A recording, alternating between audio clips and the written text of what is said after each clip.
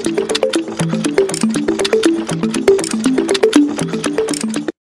everyone, Ariel Adams here with aBlogtoWatch. I'm sitting with Roland Murphy of RGM, the American-based watchmaker. Roland, thanks for talking to us. Great. So we're here in Geneva, which I think is ironic. Yeah. Because we're both from the U.S. Yeah. But you make some fantastic things, and I know that our readers really like your stuff a lot. So I'm wearing the new 20 watch, which has your new caliber 20. This is a tonneau-shaped timepiece with your newest in-house made movement. Tell us a little bit about the caliber 20 and what is special about it. Very unique movement. One of the most unique things is the motor barrel.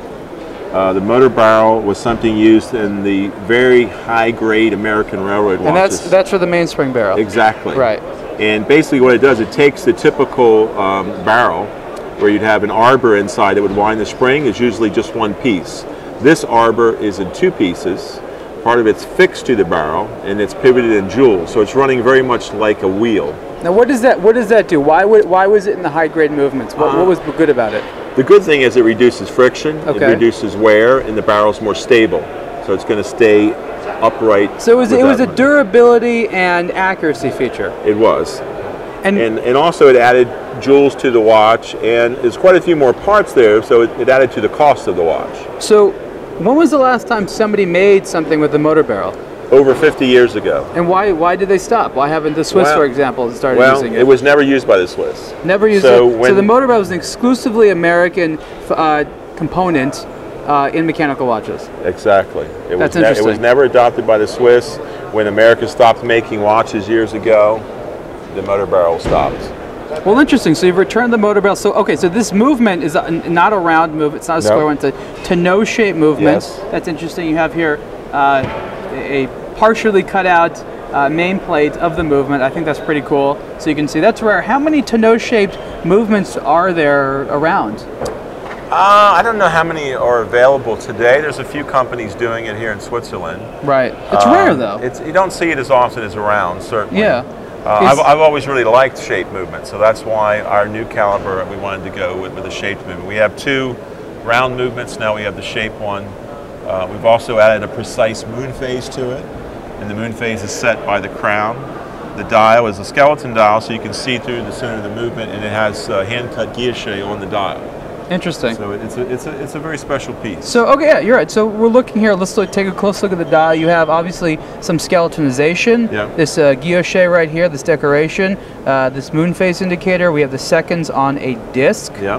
And we have these hands. And there's something special about these hands you want to talk about. Oh yeah. The hands have the keystone symbol on them. What is the keystone symbol for people that don't know? It's the symbol of Pennsylvania. So Pennsylvania is known as the Keystone State. Right. The keystone was often used in building, like over windows and things that would support a structure.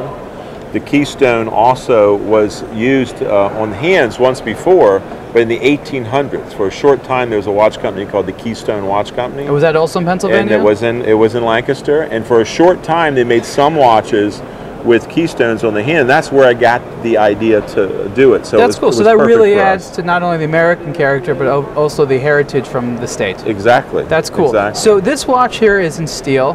Yes. And how much is this watch in steel? In steel, it's $19,500. It's also available in rose gold at $38,000. And how many components are in this movement? And how long does it take to make and finish one? Make and finish one is several months, so you're talking of probably 4 or 5 months to do it. Component-wise, the exact count, it's actually double what our 801 movement has, or almost double. So it's quite a number of components. The exact number, I will ask Benoit. What is the number of components in this movement? We're asking expert advice. Well, he has it in his head. Almost. Okay. So we're just under 200 pieces. Very efficient. So it's quite a task to build and finish and decorate a movement of this caliber. That's great. Beautiful. Okay, so that's a new piece. So again, you mentioned the 801, which is your other in-house movement. Yes. Well, our first one. Your first one. Yeah. This is a more simple three-hand manually wound movement. Mm-hmm. Would you have an automatic in the works, you think? We don't. I'm not saying we never will, but I mean, manual wind allows you to really see the beauty of the movement. Sure. The structure, the wheels. So we have a fondness for manual wind. So you're saying watches. that a lot of your customers are really into the movement, really into the mechanics, and exactly. for them, that's really what it's all about. And it's a pure watch. You know? It is. It's very purist. Now this is a lovely piece. Tell us about this particular model with the 801 movement in there. Well, this model, what's nice about it, we have a skeleton dial, so you can see through the dial, and we have hand-cut guilloche in our workshop directly on the main plate. And so you do all that guilloche decoration in-house? Yes, we have 5 machines. Oh, wow.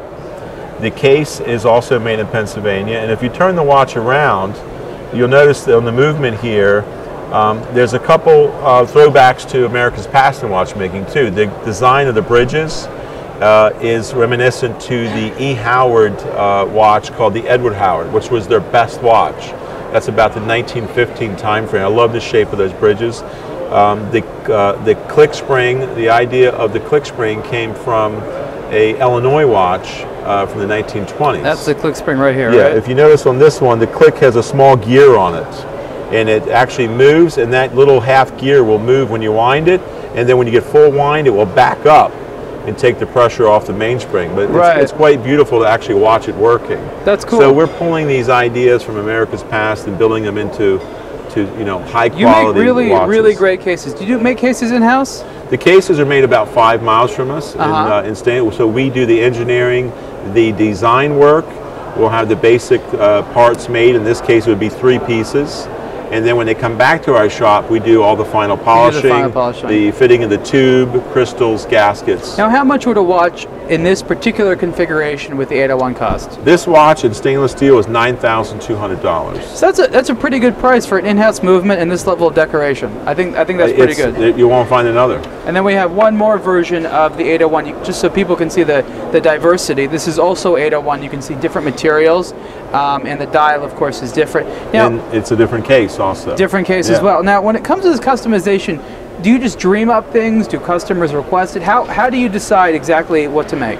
Well, it's a combination. On the things that we offer, that you, for instance, you see on our website with the price, we come up with what we would like to offer and build, and that's what we do. But we also build custom watches, so we can do what the customer wants also. So we could do a variation off of something existing, or we could do something entirely new. Now, is that customization appreciably more expensive, or is it a slight additional charge? It would depend how custom. Like for instance, if you took this exact watch and you wanted to do some small changes. For example, this say dial you just wanted here, to change the dial. Yeah. That's a much different price than someone that wanted a different case. Right. You see what I mean? And if somebody ordered this watch, for example, because I know in Switzerland this can take a long time from you. How long between ordering it and receiving it? How long is that? Custom watches. Well, if you ordered this watch exactly as you see it, that lead time is going to vary. But at this moment, you'd probably be looking in the 4 to 6 months. 4 to 6 months. Yeah. So is that just because that's how long it takes, or are you just backed up? Well, at the moment we are backed up with orders for the 801. So normally it would be maybe a bit sooner because we try to stock certain parts. Where at the moment that stock is depleted, so we're working on it. So my last question is, you are one of the unique American companies. You're not the only American company that makes watches, but you really do everything. You're very unique in that way. Would you say that most of your customers are American, or do you have some international following as well? Definitely most of them are by far American customers, but we do have international customers also. So we've sold watches around the world from China, Japan, Europe, so we have individuals that appreciate us outside the States, but we are selling mostly within the U.S. Fantastic. Again, I'm with Roland Murphy of RGM Watches. Thanks.